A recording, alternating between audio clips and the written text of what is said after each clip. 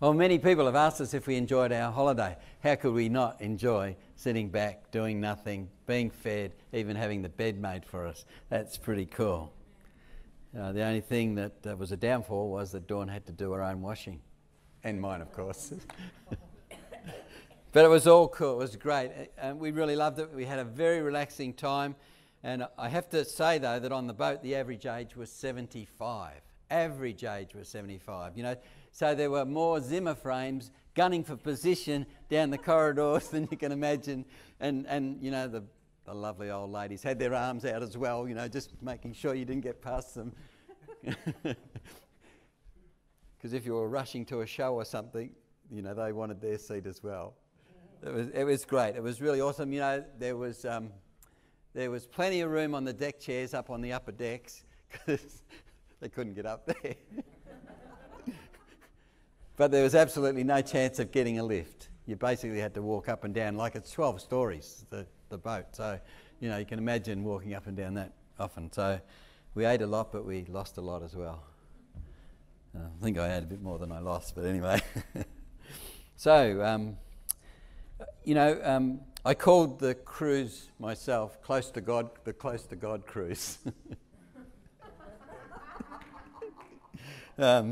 And sadly, when we landed at Lombok, an elderly gentleman slipped over in the street and banged his head in the gutter, and he died a day later in Perth. They helicoptered him to Perth, but he didn't live. And later, another man went over the side, and we never saw him again. And then, just before the cruise ended, I know at least one other woman died of natural causes before we landed at Sydney. So, you know, it was a great time of relaxing, but there was also, you know, the prospect of death. And the first point I want to make this morning is death is our reality, but we shouldn't be scared of death. You know, no height nor depth. You know, we can be soaring in the heights, so happy, so nothing can separate us from God, or we can be down in the depths. We can be dead, and nothing can separate us from God. Nothing. And then, of course, Beck announced last week that our own dear sister, Rita, Super Gran I used to call her, and she died peacefully in Perth a week and a bit ago. See, death is all around us, so how do we cope? How do you cope with death? What do you think about when you hear about death or dying?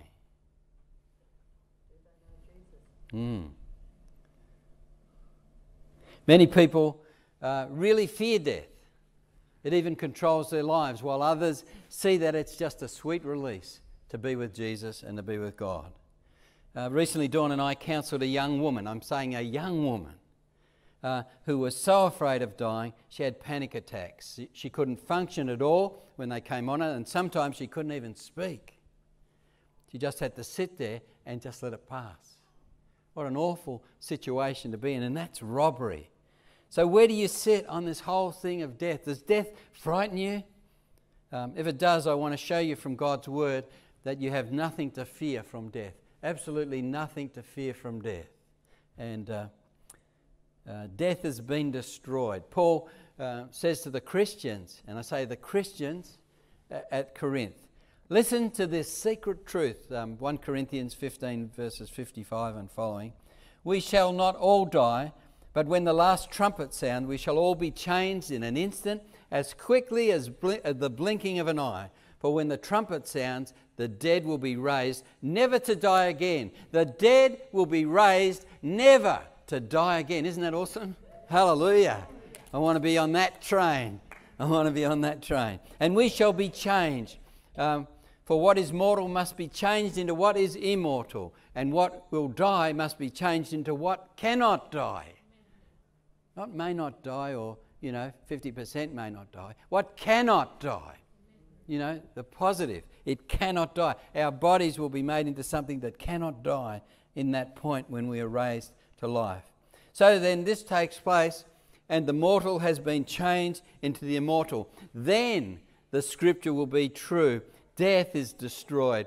Victory is complete. Where death is your victory. Where death is your power to hurt. And he goes on in verse 56 and he says, death gets its power to hurt from sin, and sin gets its power to hurt from the law. Okay? But thanks be to God who gave us victory through our Lord Jesus Christ. So then, dear friends, stand firm and steady.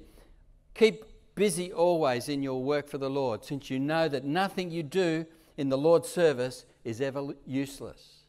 So Paul's instructing us not to worry about death. This body that sins occasionally will be changed, and it'll be made perfect and whole and delivered to Jesus. Jesus died so we could be resurrected and have eternal life. You know, Paul was quoting the prophet Hosea when he says that God has done all things in his hands for those who... God has all things in hand for those who love him and serve him. You know, remember David wrote in the Psalm 23? It's one most often used at funerals. And he uses the image of sheep in the care of a shepherd, and he celebrates the security of being in God's protection. Of course, in the Middle East, in Jesus' time, sheep were a precious symbol of wealth. They provided yarn for clothing. They also used them for sacrifice and also used them for food. And yet sheep are dependent creatures. They must be guided to food and water and protected from wild animals. Sheep cannot survive alone in the wild, but must always be in the company of a shepherd. And David understood this when he penned this psalm. The Lord is my shepherd, I shall not want. He makes me lie down in green pastures. He leads me beside the still waters. He restores my soul. He restores my soul. He leads me in paths of righteousness for his name's sake. God creates in us a righteousness that we cannot create of our own. Not for our sake, but for his sake. So that we can communicate with him, so that as we praise him in the service, we minister to him. And God receives that praise. And he's blessed. Did you think you could bless God? Well, you can bless God when you praise him with all your heart. Yes, though I walk through the valley of the shadow of death, I will fear no evil, for you are with me, your rod and your staff, those things that would protect the sheep, they comfort me. We know that God has a big stick for anyone who's coming after us. Not for us. The devil told us God's got a big stick, and every time we do something wrong, he belts us with it, right? No. He belts the enemy with it. See, the shepherd of that day loved their sheep. They gave each one a name. Can you imagine naming 200 sheep and knowing who they were? Well, they did. And God knows the billions of people in the world. He knows your name. He knows how many hairs are on your head or not on your head, or how they're decreasing. He knows that.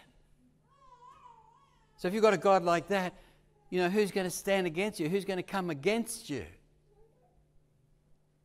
The world tells us a very different story, but the Bible tells us the truth. You know, they positioned themselves between the wild beasts and the sheep. Remember David, who fought off and killed the lion and the bear that came after his sheep.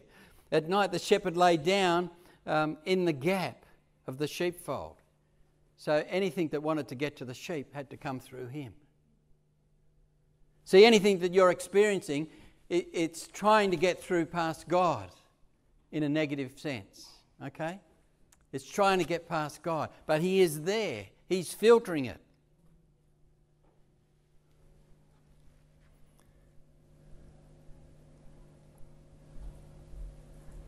You know, David paints an incredible picture of us as sheep and God as our shepherd, the one who loves and protects us and calls us by name.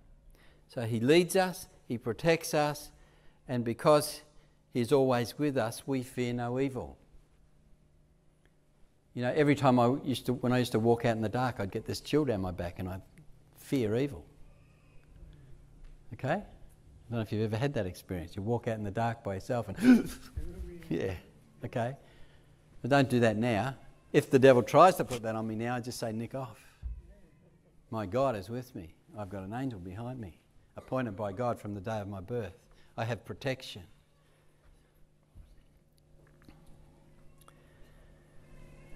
The second picture we have here is of God as a loving host. We're like guests in the house of God who is a very generous host. Verse 5, you prepare a table before me in the presence of my enemies. You anoint my head with oil. My cup runneth over. Surely goodness and mercy shall follow me all the days of my life. And I will dwell in the house of the Lord forever. Amen? That's our prayer. You know, the last two verses give us that picture of guests eating in the home of a generous host. It's a bit like that in Africa. You know, if you go to someone's home, they will just spoil you. Really spoil you. You know, if you come to our place, we'll say, well, help yourself. No, there they spoil you. They really look out. It doesn't matter who you are. If you go to someone's house for a meal, you'll be really looked after. And it's the same in the Middle East. Hospitality is valued very highly. The needs of a guest were gladly supplied, even if it meant the host family had to go without. It was a price that they were prepared to pay. And you know, Jesus died on the cross, as we've sung this morning, for you and for me, for our salvation. And there was a great cost in our salvation, and Jesus was willing to pay the price. God himself set a table before David, and he treated him generously as his guest, because David is under God's protection. He is sure that goodness and love will follow him all the days of his life. And it's the same for us. We're under God's protection. We can be sure that goodness and love will follow us all the days of our life. Christ lived his life on earth as a human being. And in human form, he was a sheep just like us, with one difference. One difference. He obeyed and followed the Lord in everything. He sought to do the Father's will. He followed that. And God raised him from the dead. And he became our good shepherd. He became your good shepherd. And as Tanya Harris spoke a few weeks ago, probably a month ago now, we need to be able to hear his voice. Because he says, my sheep hear my voice. And so we want to be hearing his voice. You know, as prophecy, and I'm not going to read Psalm 22, but as prophecy, Psalm 23 reminds us that though Jesus walked in the valley of the shadow of death and experienced the turmoil that's described in Psalm 22, he was upheld by God's protective love. And, you know, I'll just read some of the verses. You'll know them from the crucifixion scene. My God, why have you abandoned me? Eli, Eli, lama sabachthani. Why have you abandoned me? That's how Jesus felt. I have cried desperately for your help, but still it does not come. But you are the enthroned as the Holy One whom Israel praises. But I am no longer human. I am a worm, despised and scorned by everyone. All who see me make fun of me. They stick their tongue out and shake their head. And he goes on to talk about how God protected him when he was young, through dreams, mind you. He told of his birth through dreams and vision. He protected him through dreams and visions. He got him out of Egypt, got him into Egypt, got him out of Egypt. Just incredible how God is relentless to speak to us if we'll listen, if we'll hear. Then in verse 14 he says, my strength is gone like water spilled out on the ground. It's a really great picture, isn't it? My strength is gone like water poured out on the ground. Well, it was sandy ground, so it just went straight in. Empty. Running on nothing. Praise God. He is good. Verse 17. All my bones can be seen. My enemy look at me and stare. They gamble for my clothes and divide them amongst themselves. You know, this was said hundreds of years before Jesus was born. God was saying, I'm sending a Saviour. I'm bringing a Saviour. And bless God, Sam's here. Hallelujah. Lord, don't stay away from me. Come quickly to my rescue. I will tell my people what you have done. I will praise them in your assembly. And I'll go right down. The Lord is king and he rules the nations. People not yet born will be told, the Lord saves his people. See, David had that assurance, and we can have that same assurance in our hearts no matter what happens. Whether in life or in death, the Lord saves his people. The Lord saves his people. Thirdly, dreams warn us of spiritual death, and we need to be careful of spiritual death. I remember when I was a young Christian, probably only a year or two into the faith, and a guy called Randy Matthews sang a song, "Wish We'd All Been Ready." It was about end times, and those who refused to believe in Jesus and follow behind him were actually left behind. And the chorus went something like, I'm not going to sing it, "There's no time to change your mind. The sun has come and you've been left behind." I remember waking up one night in a cold sweat, and I'd had the dream that I saw the massive gates come crashing close. And it sounded like that, and it woke me up. And I felt isolated, I felt alone, and even in my spirit then that, I was saved, but I wasn't filled with the Spirit yet, even that shuddered. And I thought, I've been left behind. It was so real. It was so real. And as Beck said last week, God grants us repentance, and we can come to know Jesus, but he grants us repentance because we're weak. We're not really wanting to listen to him and obey him. But he won't allow us to continue in a lifestyle of sin and rebellion without warning us. So he was warning us, and our spirits are regenerated to help us become more and more like Jesus, not be the same old person I was before.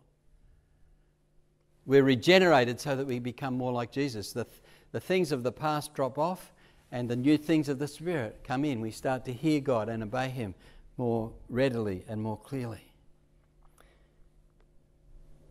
See, here it is. As an evangelical Christian, I thought God only spoke to us through Jesus, who is his word revealed. And, Hebrews 1, I could quote it. In the past, God spoke to our ancestors many times in many ways through the prophets, but in these last days, he has spoken to us through his Son. And I read the word and I knew about the word, but I didn't always obey what I knew. I don't know if that's you. I didn't always obey what I knew. See, in the Greek, if you're not doing it, you don't know it. Okay, do you get that? You can't say, you know something unless you're actually doing it. That's the reality of the Greek, which doesn't come across in English.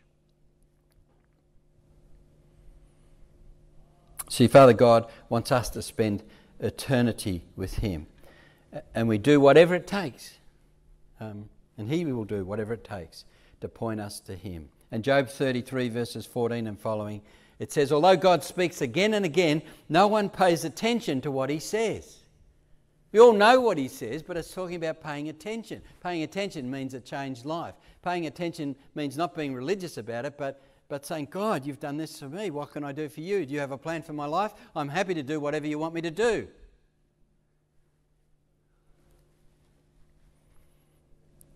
And that was me. Wanting with all my heart to obey everything I knew about God, a kind of emotional response. But I hadn't truly received the revelation of how to align my will with God's will. Okay? That's what we've got to do. Align our will with God's will. And then things will work out for us. When God wants to get our attention, what does he do? So let's read on in verse 15. At night when people are sleeping, God speaks in dreams and visions. He makes them listen to what he says. And they are frightened at his warning. I can tell you, I was frightened at that dream. And I needed to be frightened. I needed to have the fear of God about the reality of the life I was walking compared to what I would have liked to have walked. And, I just thank God for that dream. I didn't realise the true significance of it until this week. Okay? I did surrender my life more and more to Jesus and move forward. So where do we get to? Verse 17, God speaks to make them stop their sinning and to save them from becoming proud. We can also become proud like the Pharisees, who were proud of doing the religious things, but they were awful people. They do all the religious stuff and they think, okay, now I'm saved and going to heaven. I've got a relationship with God because that's what the law says. And they did what the law says, but they were going to hell just the same. Isn't God awful? Isn't God awful? Tells people to do stuff, and when they do it, they go to hell for it. Okay? Why is that? Why is that? God speaks to make them stop their sinning and to save them from becoming proud. That's right. Proud. I'm proud of what I'm doing. I'm proud of that. But it should be, it's no longer I that do it, but Christ who dwells in me. I'm doing it that way. Okay, so God wants to warn us. He wants us to know that there's a reality, and if we respond to Him, He will not let them be destroyed. He saves them from death itself. That's what it goes on to say. And I want to be in that place, because if I die before Jesus comes back, I want to be in that place where the minute He appears, boom, out of the grave I pop. Spirit with a new spiritual body, probably more masculine than this one. I look like a pudding. Anyway, God is so good. And I believe that at that time God was warning me through that dream to man up, to live the faith-filled life that He'd provided. I'm saying He provided. I'm not creating a life that will make me righteous. It's a life that He provided. You know, I just say, if God is for us, who can be against us? No one can be. If your life and mine has God-given purpose, who can derail that? Can the devil? No. People say, oh, the devil made me do it. That's why I'm not in any ministry anymore. No, you did it. The choices you make, okay? So, for a time, well, always, but for a time, God will allow us to be in habitual sin. Very short time. And then He wants us to deal with it step by step. And sometimes it'll come back on us. Sometimes we've just got to keep fighting. You know, it's really a serious thing, because we've got to get to this stage where Paul is.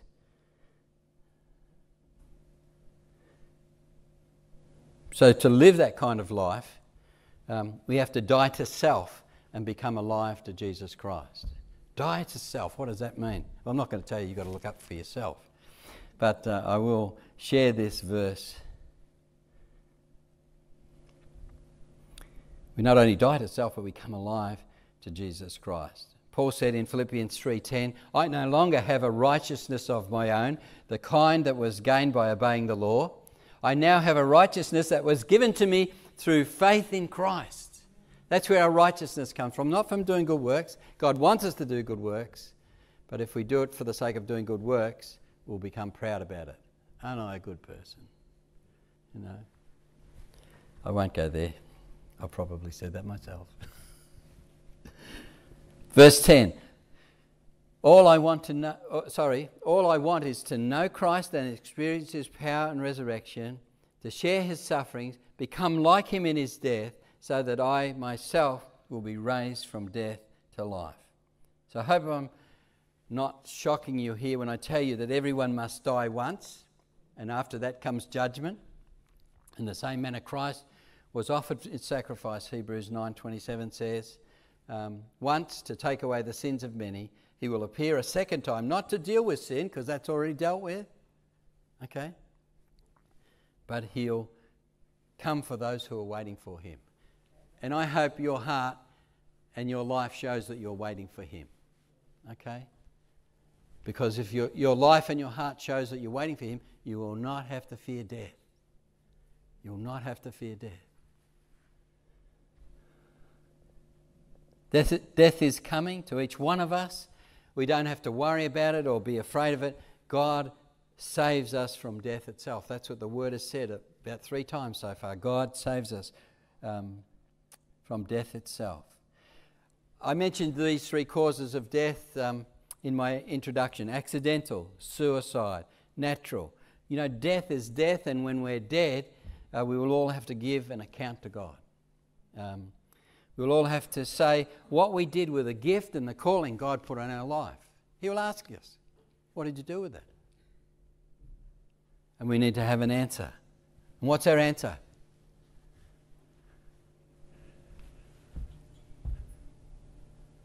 I depend on Jesus Christ. I have nothing else. There is no one else that can get me through. And then God, who is Jesus, will, hand out the rewards. We don't work for rewards, but there will be rewards.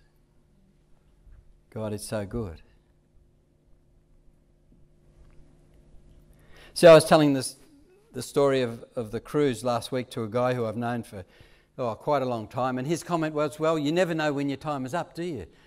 And I said, no, you don't, but it's really important that we're ready. And I didn't say that with any force. I just said, it's really important that we're ready. And I saw that phrase hit him like a ton of bricks. He was taken aback, his countenance is changed, and he said to me, he leaned over to me and he said, yes, you're right. See, that was a God moment. God's doing something in his life, and we've now been invited to go up there for tea. Amen. Isn't that weird? Not weird, it's God. Amen. So as Christians in this life, we die twice. We all agree we die twice? Okay? Once to ourselves and become alive to Christ, and the second time we die naturally to await Jesus' return for his church. So the dead in Christ will be raised instantly the moment he appears with all his angels. So if we don't follow Jesus and serve him in this life, we also die twice. That's weird, isn't it? First, we die a natural death. And secondly, because we're not waiting for Jesus to resurrect us and save us, we die the second death, which is called the spiritual death. And that kind of death we really don't want to die. Because someone explained it as the battery running out. You're chugging along in your car and it dies, and you try to start it and it doesn't start. You just get out of the car and you start walking, don't you? You've got to get somewhere. Well, that's what happens to us in the resurrection. But our reality kind of does change. Our reality changes, but we're still on the track to receiving Jesus when he comes back. And, our spiritual life forever. Guess what happens to those who go to hell? Are they just dead? No, they're alive forever. It makes me want to cry. The people I know are going to go to that place because they're too proud to humble themselves before the Son of God, who died for them, who paid the price.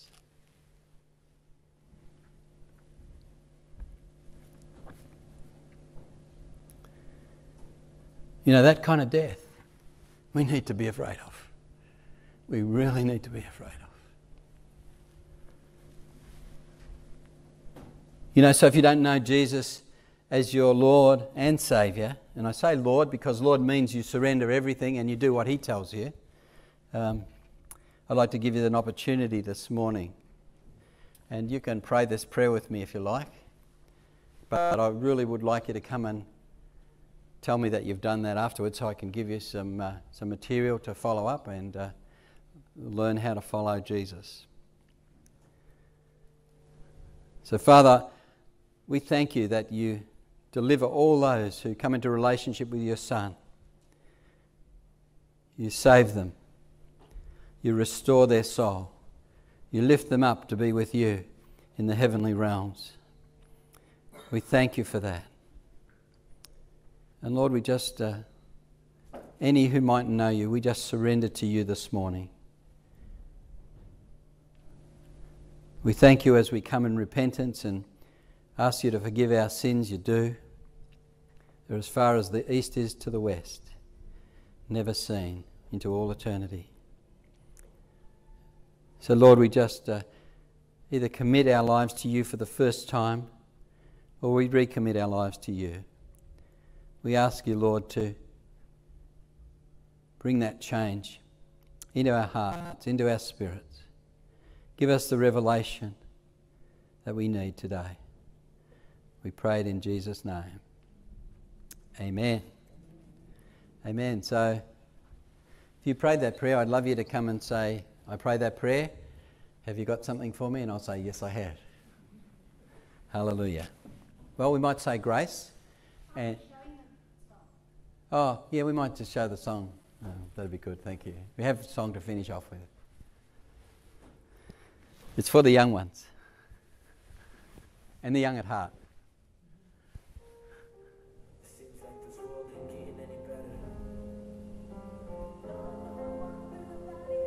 It's called Forgive Me.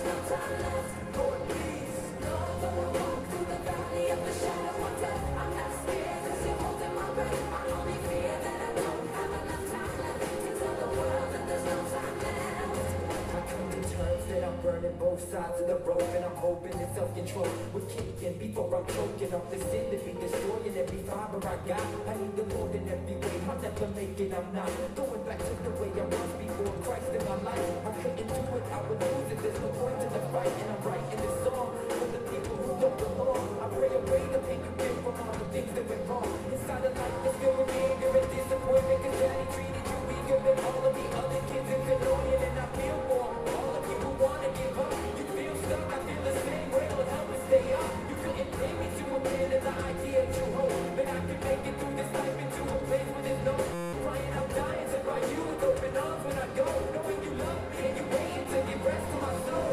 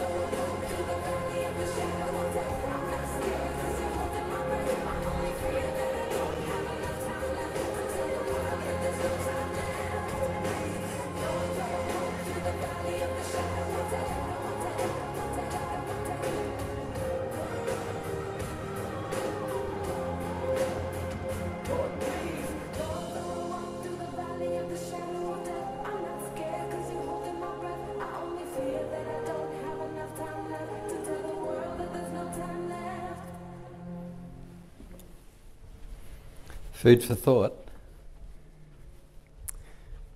Father, we just thank you for your word. We thank you for all that you've done in our lives. We ask you to bless this food that we're about to partake of, that you bless our fellowship, Lord. And Lord, we just thank each leader who's taken part this year. And let's celebrate.